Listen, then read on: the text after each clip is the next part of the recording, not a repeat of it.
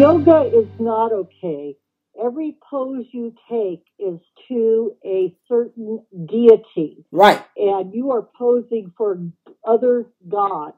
And that's what makes it. And the one thing that God hates, if you read the Bible, talking about idol worship. So believe me, he does not like it. Also, get rid of all sorts of things throughout your home that might be questionable, should not be there.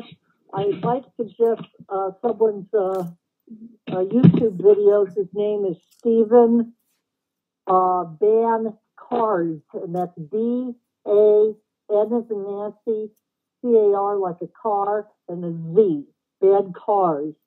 He has a very nice series that has to do with idols of a new age and all the things that are not permissible, and it's your time well spent. That's all. Amen. I'll check that out. Thank you. And Pat. Yes. A reason why God put that on your heart so strong to talk about is because the great deception is here. Mm-hmm. The great deception is on the earth, and in the body of Christ, the believers are falling into that. They're falling by this what you're saying, the yoga and all that, and the great stuff that seems innocent, but it's not of God. Mm-hmm. And definitely the horoscope astrology, because I was guilty of that.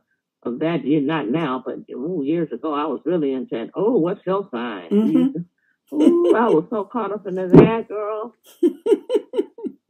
Oh, honey. Oh, no, honey. What? You got to make sure if you're compatible with this person, compatible with that person. All that madness. I remember that years ago, but it's a great deception on the earth, and the body of Christ has fallen into it. Yes.